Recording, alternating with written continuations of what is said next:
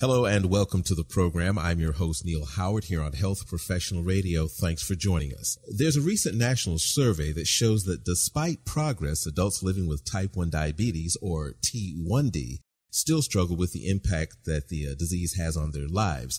Our guest is Dr. George Grunberger with the Grunberger Diabetes Institute, and he's going to talk with us today about the results of a T1D Unmet Needs Survey. Welcome to the program, Doctor.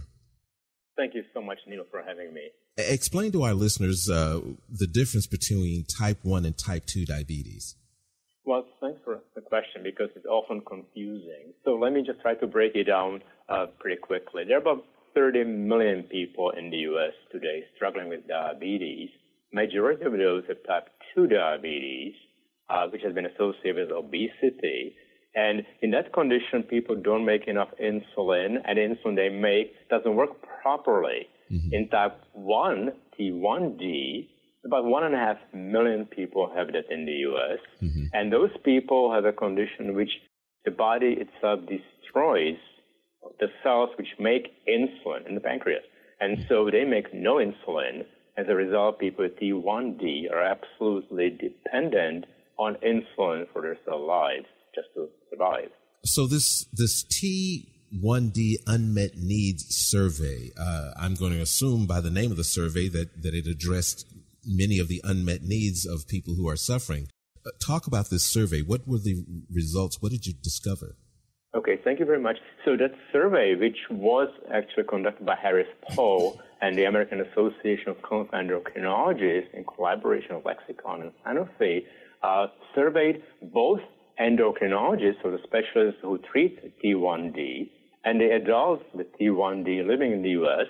to examine sort of both the attitudes about what they think is currently going on as far as the advances.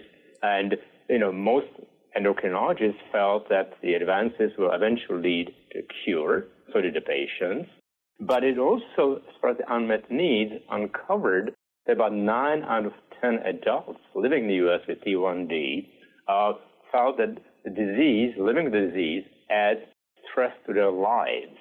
And it's something which people don't really understand because, the advances are exciting. People might hear about advances, but the fact is, until there's cure, these patients have to deal with the sort of struggles the ordinary non-diabetic people don't have to worry about. So about half of them avoid going out to eat. They avoid social gatherings. They avoid exercise, and the challenges just the sort of ordinary living are faced because they struggle with maintaining the blood sugar levels of their target. So that survey did both. Number one, just highlighted the enthusiasm about advances and hope for cure, but also the struggles patients still face, and that's the unmet need. What do we do with managing disease until we have cure? In your opinion, what would you say is the most glaring thing that folks suffering with diabetes, type 1 diabetes, are dealing with? And on the other side of that, what would you say is the most exciting advancement that would give these people hope? Yeah. So again, I think that, and the survey highlighted also, the major struggle is, again, keeping the blood sugar within that recommended range. Because there's a very narrow range of blood sugars, which is safe. Because if the sugars are too high, they will then lead long-term complications of the disease. If they are too low, obviously not going to be functional because if the brain doesn't see enough sugar, eventually you can go lose consciousness and go to coma. So the major struggle is how do you keep that sugar in range? And I think that the most recent exciting advance is the ability of patients to monitor the sugar levels continuously, even without the need for the finger sticks, because until now, all they could do is several a day, prick the finger and check the blood for the sugar levels. Now, there are recent advances with the sensors they can put, on their arm or their tummy. You can actually continuously monitor the sugar levels, and therefore you can also predict what's going to be going in the next 15 to 30 minutes. That sort of helps to decrease the stress because at least you have an idea which way the sugar is heading. Doctor, with so many people who are living with type 1 diabetes who are not reclusive, can we do not recognizing, as folks who don't recognize the stress that they're going through, on their job or just riding on the bus or, choosing to go out with people and mingling socially? What can we do as people who aren't suffering to be more sensitive and recognize the stress that they deal with? Well, I think you sort of hit on the major thing, to be more sensitive, because just maybe educate yourselves a bit to understand or put yourself in their shoes. Think about it. I mean, everything you do, the way you move, if you exercise, what you eat, when you eat, with whom you eat, all the stresses will eventually result in a fluctuation of blood sugar.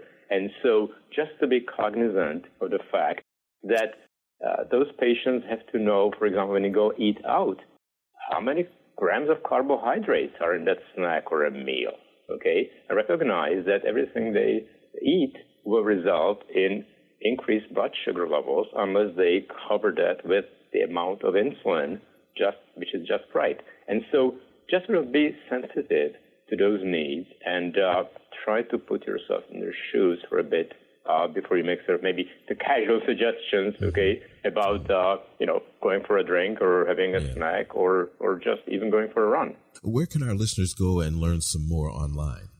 So for more information, they should go to a website, Go Beyond Insulin Alone, T1D.com.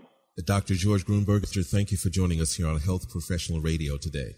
Well, thank you much, Neil, for having me. You've been listening to Health Professional Radio. I'm your host, Neil Howard. Transcripts and audio of this program are available at hpr.fm. Thank you for listening to Health Professional Radio. We're very proud to be an independent broadcaster providing our content free of charge to you, the listener. One of the ways that we're able to remain free and independent is by having people like you become patrons. You can support Health Professional Radio simply by visiting hpr.fm and clicking the button that says Become a Patron.